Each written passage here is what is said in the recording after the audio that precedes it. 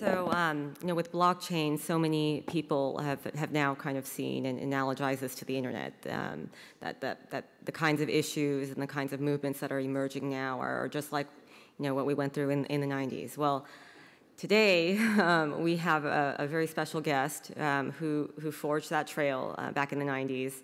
And we're very excited to welcome here to address us as we build this new infrastructure and see what lessons we could carry from that experience. So without further ado, let me introduce John Perry Barlow.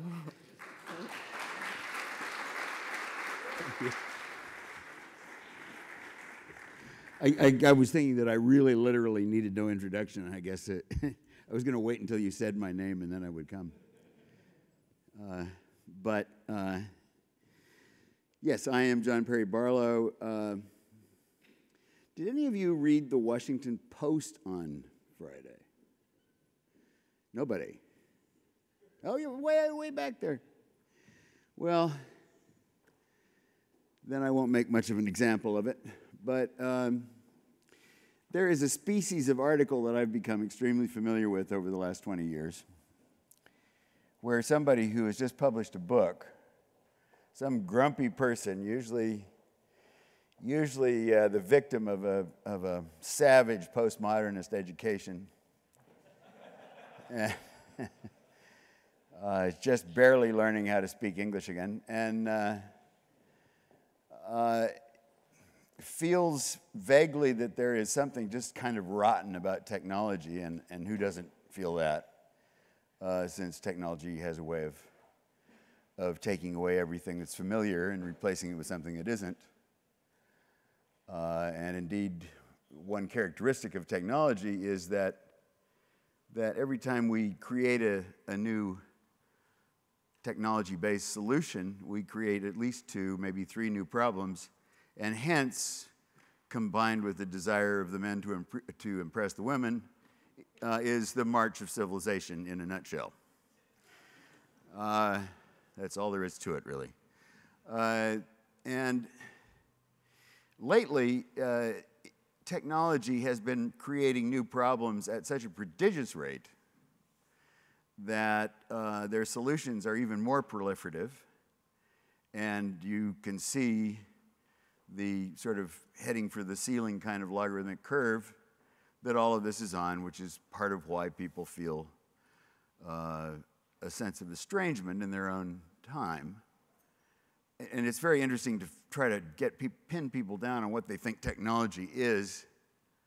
I mean, I got into an argument with a TSA agent last year when I started to explain to her that my shoes were technology and that language was technology, and I realized that this was not going to help a bit. So what people often have, and this is an American trait, I think, dominantly because of Puritanism. It's also, to some extent, a French trait because of Descartes. To some degree, it's a German trait because of Hegel, and half the world got indoctrinated in it because of Marx. But there's a way of seeing the world where everything is either or. It is a good thing or a bad thing. I mean, I don't know how, if you just sit, I mean, I can't imagine exposing yourself to an entire evening of network news or cable news, but I assure you that over the course of any evening watching CNN, you'll hear somebody say at least 4 or 5 times, is this a good thing or a bad thing? As if they were neatly divided with a very bright line. Well, when I first discovered the internet, and believe me, it was, I can't tell you how excited I was, because in college, I had read a fellow named Pierre Teilhard de Chardin, who was a French theologian and paleontologist and evolutionary theorist, who shared a feeling that I had, which was that it seemed rather obvious that despite entropy, which ought to be heading everything toward disorder and heat death as quickly as possible, there was this other vector, this teleological arc that was headed at least sort of up, sometimes quite a ways up, where systems were becoming more complex, and that which was simple was being made into that which was not simple at all over the course of the evolutionary process. And Chardin, being a Jesuit monk, believed that at a certain near-term point, the whole evolutionary process would leave the flesh would become word, so to speak, and you would have evolution proceeding along a path that Richard Dawkins, unfortunately, later jumped on. It would have been better if it had been somebody who was a little less either-or-ish in his view of things, but nevertheless, he came up with the word meme much later. But in reading Chardin, I felt like there was something extremely persuasive about the idea that there was a collective organism of mind that was already evident on the planet. I could feel it, and I could see literal evidence of it, and there had been evidence of it all along. I mean, for example, Leibniz and Newton, as most of you know, intuited the calculus in about the same fortnight. Their notation was different enough so that it seems pretty obvious that it was a completely independent conclusion that they had reached. And unfortunately, Newton spent the rest of his life trying to prove that Leibniz had ripped him off, one of the first people ruined by intellectual property, of many to come. And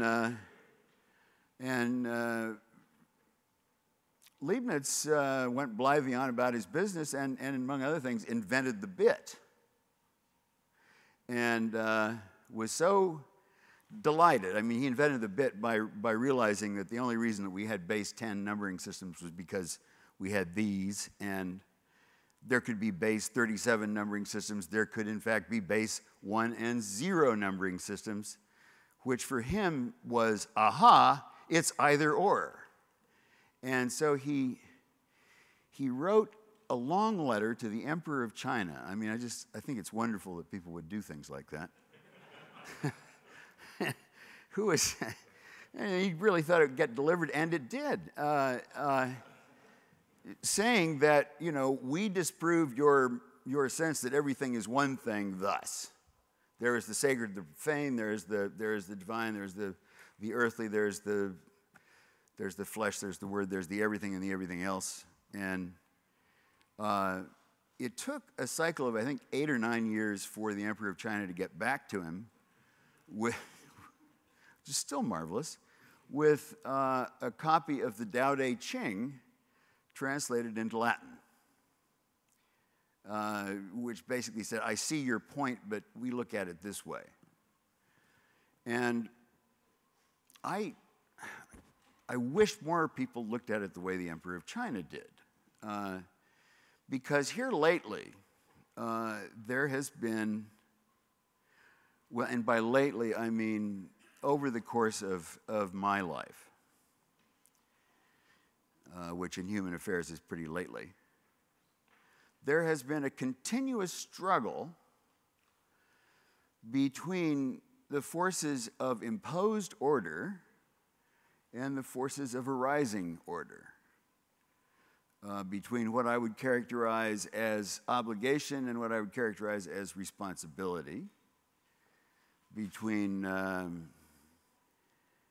on the furthest reaches between fascism and anarchy, between whether you mount your fish on the wall or whether you eat them. Actually, I mean, it comes down to things like that. But there is a war that's been going on since sometime around the time of the Kennedy assassination between the 50s and the 60s. And actually, it's a much bigger war than that. It's a war between the three monotheistic religions and the fact that they can no longer get a large number of people to believe that all useful knowledge is contained within the covers of a single book. Now, the fact that they can get a lot of people to believe that it is remarkable to me. And one of the reasons that I think that they are in serious trouble is the number of people who are willing to, as of this morning, beat a woman to death because she might have done some bad thing to one of those books, while the police stood by because she had it coming. Turned out she hadn't done the bad thing to the book, but that didn't matter. It was the principle of the thing. And of course, so that what we're seeing is exactly what Teilhard de Chardin wrote about, but was not permitted, being a Jesuit monk, to publish until after his death. He wrote about it in the 30s and then published posthumously. And that was that all of the religions were going to have to come to grips with the fact that there was contained within nature a proof of some kind of divine order, as he saw it. And in fact, he thought that what was going on was the evolution of a mind that was capable of keeping God company, which I thought was a charming notion. I think God gets plenty of company anyway. But for some reason, when I read him, and I think it probably had something to do with the fact that I took acid about the same time, the combination made me a lifelong devotee of trying to serve that vector which is basically headed up and is self-evolving and is not imposed and is not the result of some ideology or another, but simply is nature expressing itself in a positive fashion. I even had a literary agent in New York who created a word to apply to me, which was pronoid. She called me a pronoid. I went ahead and spread that word around, and now it is in common parlance. There's a book called Pronoia. And it is the belief that the universe is a conspiracy on your behalf. And I think there's evidence that it is. When you consider how remarkable is the assembly of any life form. I'm presently growing a lot of one-celled plants, mostly, and some animals. Gazillions of them on Mobile Bay. And I watch them in a microscope all the time. And I watch them trying to come up with multicellular arrangements and doing a pretty good job of it. But they keep trying to do that, and it seems like it's wired into them. They want to become more orderly. And the net, when I discovered it, seemed like the nervous system of this thing that I had thought about and felt a sense of, if you'll forgive the term, divine inspiration about. And as soon as I found the internet, I'd been in the cattle business for about 20 years.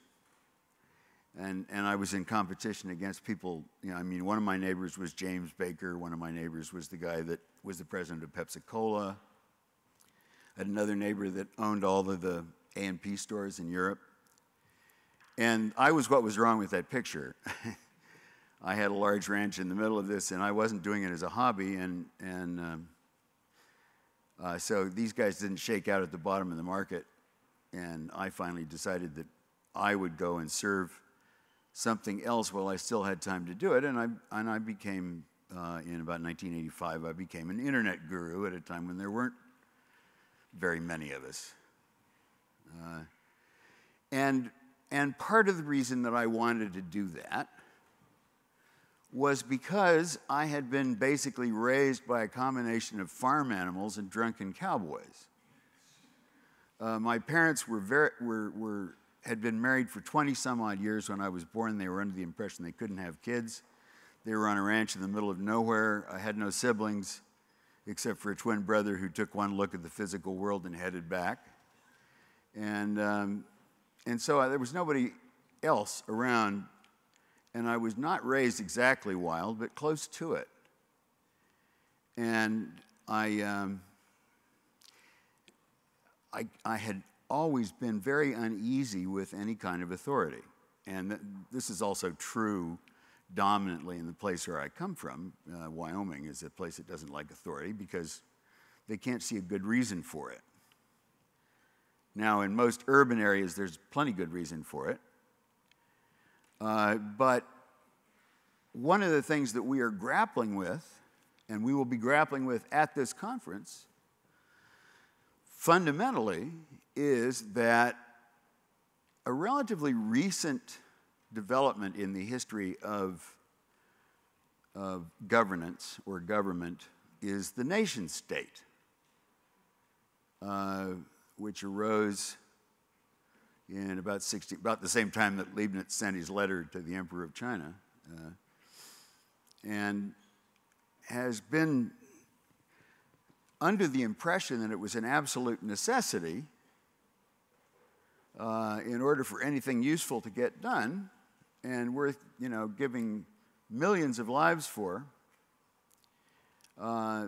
because if not that, then what? And I always was very suspicious of the nation state. Wyoming is 75% owned by a nation state, and they do a very bad job of trying to manage their part of it. And so I did everything I could for quite a while to subvert the nation state. And then, after I got into the internet and realized that there was this opportunity that presented itself to simply have no clear point of residence as a consciousness, to be a diffuse being without necessary jurisdictional boundaries to be placed on oneself, where boundaries of any sort were going to be very difficult to enforce, I was delighted. Now, many who came into that realization much later in the game were anything but delighted. And the fellow who wrote the long piece in the Washington Post basically slagging me for having created a utopian vision of the internet and then turned it into as far as I can tell, a nasty sort of Big Brother state where Google is Big Brother and Facebook, and this is all somehow my doing. The headline was one of the most awkward things I ever read. Here's the man who first idealized the internet into a utopia and then warped it, or something. What was it? It was something like that. And so I was given a huge amount of authority there that I hadn't known I had at the time. But I did feel like I had some, because as my friend Alan Kay says, the best way to predict the future is to invent it. And I knew instinctively that it was also true that a good way to invent the future was to predict it, especially if you predicted it with enough rhetorical flash, that you intentionally appealed to the American instinct to see it as either or, and could portray what you knew was the greatest surveillance tool ever devised as a liberty granting utopia. And people bought that for quite a long time, I'm pleased to say. I intentionally hoodwinked them. I mean, the guy who wrote the piece in the Washington Post is correct about that. I knew better. But I thought that it would be a good idea to get everybody to think that, at least at one level, the internet was always going to be about freedom from authority. And I think that is still largely true. In 1996, I wrote something, this is what was getting most of the blame, called the Declaration of Independence of Cyberspace. I was at the World Economic Forum. It was closing night, and all the sort of, there's a kind of geisha doctoral student at the University of Geneva that runs the World Economic Forum, and they were having a dance. And on that day, the President of the United States had signed into law the Communications Decency Act, which claimed to have the ability to tell everybody online that they could not use certain words that I'd heard used many times in the Senate dining room without going to jail and having a severe criminal penalty applied to them. By what jurisdiction, authority, or enforcement power, neither he nor I knew. But it was a popular thing to do, and so he was signing this anyway. And I got into one of those sort of slightly drunken and philosophical moods where I thought that it would be a good idea to imitate. Unfortunately, I decided to imitate the style of a former slaveholder, Thomas Jefferson, and imitate the style of Thomas Jefferson and declare not that we were setting ourselves free, but that cyberspace actually was free and always would be in some essential sense, in the same way, and I didn't make a fine enough point of this, in the same way that the mind is not the body. Now, it may be extremely dependent on the body. I don't deny that. But it is relatively easy to capture the body and do all manner of things to it, to constrain it. It is a little more difficult to capture the mind, as somebody like Mandela shows us. You know, the ability of that man to sit there for, 40 years, breaking up little rocks and still be who he was. Tells you about the ability of the mind to be separate from the body. And I felt in the same way that the mind of humanity, the collective mind, was about to supersede all of the sovereignties that had previously been laid against it, and that there would be roughly what there is, which is to say a social space that was not particularly congenial to having governance imposed on it. Now, part of the problem with that is that I'm a great believer in rights. I love rights. But I also know that rights depend entirely on the ability of a government credible enough to deny you those rights. And if you don't have a government that can do that, then you don't have a government that can convey them. So you have to come up with other ways of governance, and I could see, and I think we can still see here, that those other ways of governance urgently need to be found because it is going to go on being very difficult to govern cyberspace, or whatever they call it. I think only the Army calls it cyberspace now. It's about me and the Army. But they will never get sovereignty over it. I mean, many people say, well, what about China? Well, what about China? The last time I was in China, if you had TAILS, which is a joint product of the Tor Foundation, the Electronic Frontier Foundation, the State Department, and the U.S. Navy, if you have TAILS and a good blank machine, you can go anywhere on the internet you want. No problemo. And nobody can see where you are. I mean, it's not particularly difficult to do.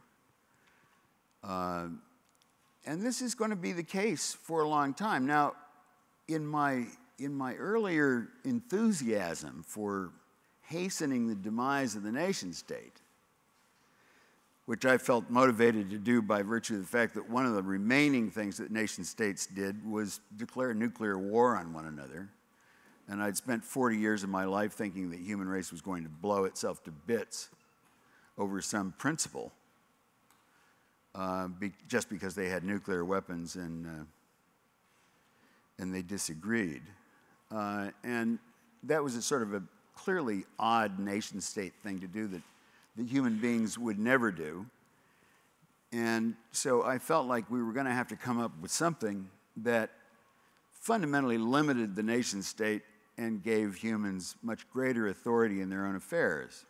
Now, I am coming from Wyoming, where the Code of the West works because there are 2.3 people per square mile. You know, it's not like other places where law actually is a great help. In Wyoming, law is mostly in the way, or as the Brazilians say of it, law is for your enemies. But I thought that one of the best things you could do to limit the authority of the nation state would be to take away its money supply. So as soon as I realized, I was introduced to this idea by David Chaum, probably personally known to many of you, back in about 1989 or 1990, that it would be possible to have digital currencies that were self-authenticating. Now, there was going to be a bit of a trick turning them into real money. I mean, the portal between the world banking system and DigiCash or any of the other schemes that I became associated with while I was trying to come up with ways of making money that was invisible to the federal government, all had that problem of the government seeing this sort of thing coming and getting to the banks and saying, no, no, no, you're not going to take that stuff. And then PayPal came along, and it was a pretty good shot at it, though they really, you know, at the last critical moment, they did decide that it was better, whatever their philosophical beliefs, it was better to have an incredibly successful company and become ridiculously rich than fight over the principle, which had been the downfall of many people like David Chaum up to that point. And so they backed off. Well, then this, I think, completely fictitious Japanese character comes up with something that it's a really kind of elegant hack, though it has this peculiar brittleness to it, which is that it has a built-in upper limit on how many of these things that you can have, these bitcoins. And moreover, the higher you get in the number of bitcoins, the more of the entire electrical system of your country has to be devoted to making the next one. So that's a funny detail. But and there's also the fact that because of blockchain, you know, there has never been a better way to keep track of what somebody is doing with money. And it is precisely those kinds of paradoxes that I think you're going to find entertaining over the next few days, because the only way you can get through this discussion is to be thinking both and, both and, both and all the time. Because one of the things that you're going to be about here, I hope, is trying to come up with a way or to further the various methods that are now evolving of giving you a way to have both absolutely reliable identity and at the same time absolutely reliable ability to act anonymously in a financial transaction, where you can separate your identity, the physical self, from the transacting entity, where your credit card becomes your avatar, and it's no longer a credit card, it's a Bitcoin wallet or something presumably more advanced than that. And that can either be or not be you, and you can make that determination very quickly and fluidly. And that's one of the things that I think you need to be thinking about. I just finally saw Mr. Clippinger's mustard seed, you know, which I don't know who else to give credit to for that, but I think it's really quite wonderful because it does the thing that I've been wanting to get done for a long time. It takes all of those things that the body itself is continuously manifesting, and it also takes all those relationships, and it puts a node in that web that is a self that can be defined at various levels of selfness. And that's kind of what I've been wanting all along. Obviously, the government didn't want that very much. But I felt like it was absolutely critical because there are, you know, personally, I don't care about privacy. I was raised in this place that I tell you about where nobody had any anyway. Sublette County, Wyoming is the only county in the United States where the county seat doesn't have a stoplight. It's about the size of Connecticut and has 4,000 people living in it. And we all know each other extremely well. I mean, you could go to the Wrangler Cafe in Pinedale, Wyoming today, and even though I haven't been around much lately, you could still find out stuff about me that I don't know. And it would be true. So I didn't have much privacy, and moreover, I knew at an early age that I was unemployable, having been raised by alcoholic cowboys and farm animals. I was never going to be a good interchangeable machine part in a large corporate organism.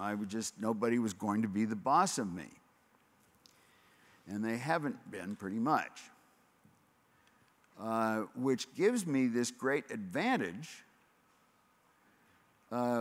which is that since I could speak, I could say whatever I goddamn well pleased, as long as I was somewhat polite and somewhat tactful. And as I get older, I find that I don't try to spare people's feelings exactly, but I just try to find better ways to lubricate the things that I want to say that are absolutely true that other people don't say, because I think that's an important job. And I have it because I don't want to work for a company or anybody else. Many of you are perforce in a situation, whether in academia or some other place, where you have to pretend that you're not yourself, which is a pity, because I actually find that you can be yourself and do better. I mean, I've been consulting intimately to the same intelligence agencies that I am, suing and protecting Edward Snowden from, and various different things. They all know that. I mean, I'm completely open double agent. They wanted to give me a security clearance to begin with. I said, no, you can't give me a security clearance. I still take acid. And they said, well, you could lie. I said, I'm trying to get you guys over lying. I'm trying to, the truth will set you free.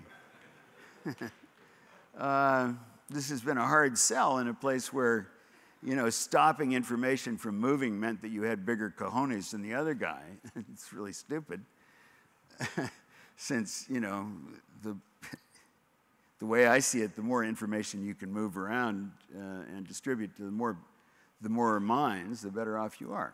But never mind that. I have found that there is a great sort of schizoid feeling within the governments of the world about the secrecy that they have been trying to maintain with increasing avidity ever since it became difficult for the individual to maintain any privacy. Now, I'd realized in about 1987 that everybody was going to be just as visible as I was. Every individual in the world was likely to be as easy to see as I was in Pinedale, Wyoming, unless things were done, generally using cryptography and a few other things, that gave them the ability to hide. And I felt like it was important, even though I decided to lead my own life as a test bed for complete revelation. I thought it was important that there were some people that I knew could not be honest as I was without losing their job at minimum, and in many cases having their head cut off. So I've spent an awful lot of time with the EFF and other organizations trying to figure out ways to assure that anonymity is something that is almost never used. I mean, I feel the same way about anonymity that I feel about guns. I think they may be useful to have in the closet in case the government gets really out of control. Though we have a lot of guns in the closet and the government's out of control and it doesn't seem to matter. But that anonymity should never be used, if at all possible, because it causes a breakdown in civility and responsibility. And, you know, just look at the difference between the quality of discourse on Facebook, God save us, and YouTube, where you can't go more than 4 comments deep on YouTube without things turning into a, you know, the id howling to no particular purpose anonymously. Whereas on Facebook, I often find really exquisite and beautiful things said by people I don't know, and because they are people who somebody knows. But I think that we are all headed towards a condition of visibility, and I don't think there's any way around that. What EFF and other organizations like it have been trying to do is to make it possible to cloak oneself at least until we could figure out ways to make sure that the institutions that were getting better and better and better at looking at every detail of us were equally transparent. Because it's this asymmetry that I think is the issue. This is why everybody should be a fan of Ed Snowden, because what he was trying to do, and what a great many other people inside the NSA were trying to do with him, since there's no way in hell that he got all that information by himself, is to turn the organization into something that people can see so that they will quit being afraid of it.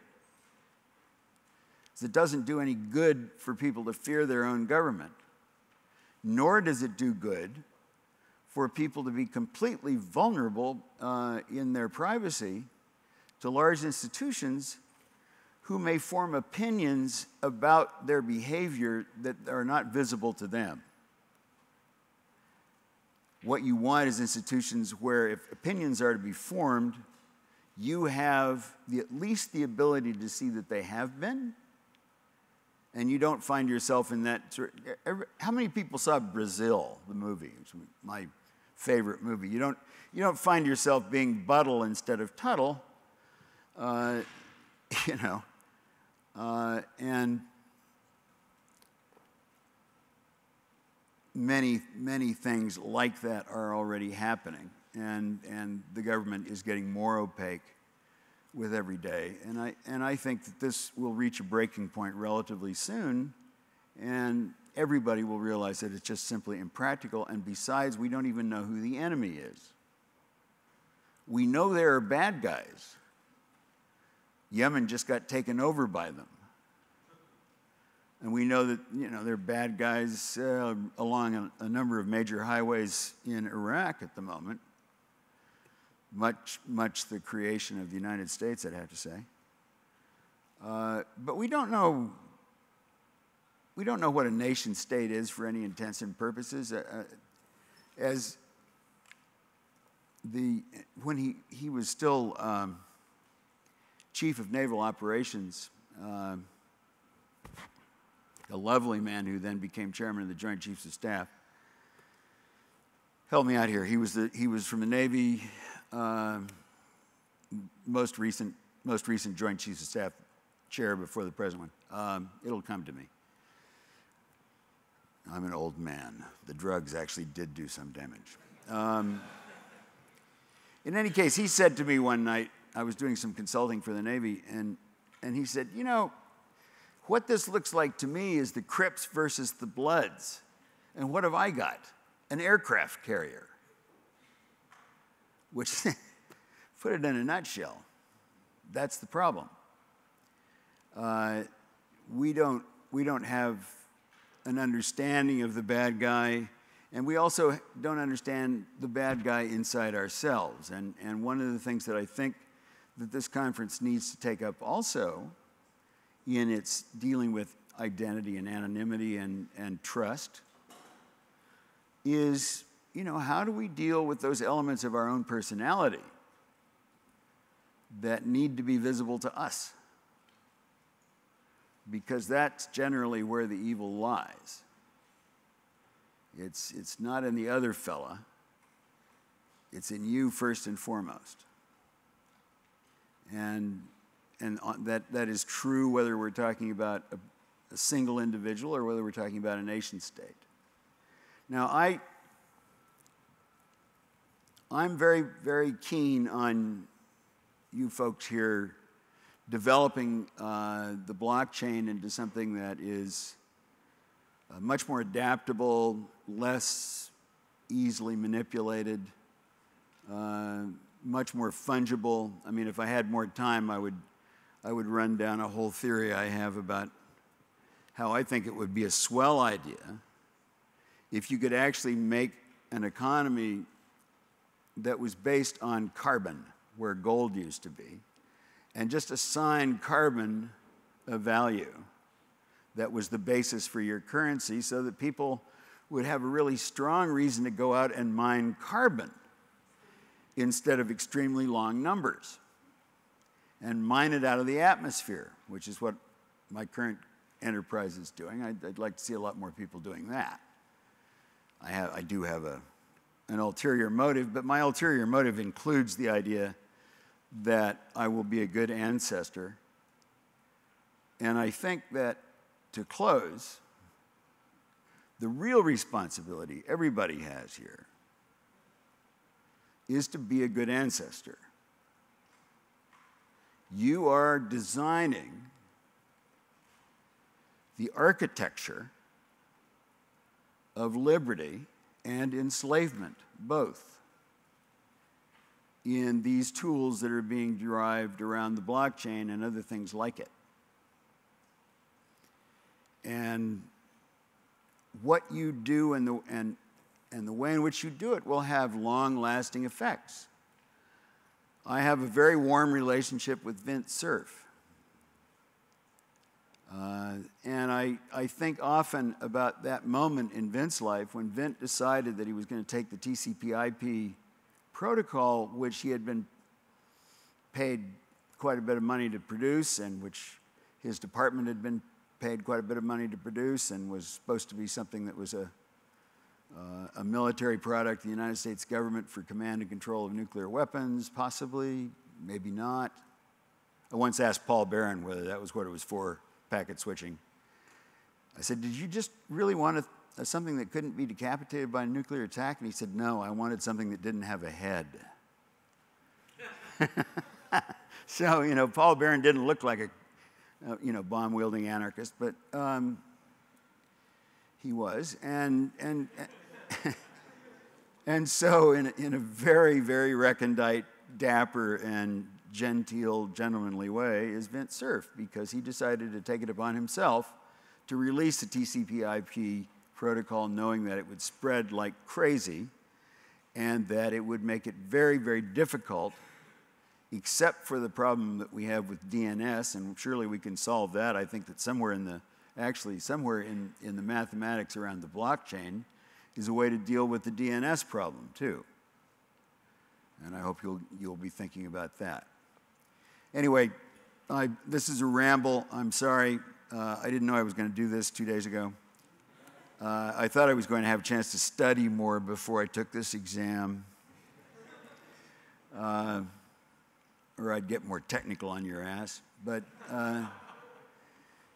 the main thing I want to tell you is that this is very important. What you're doing here is important.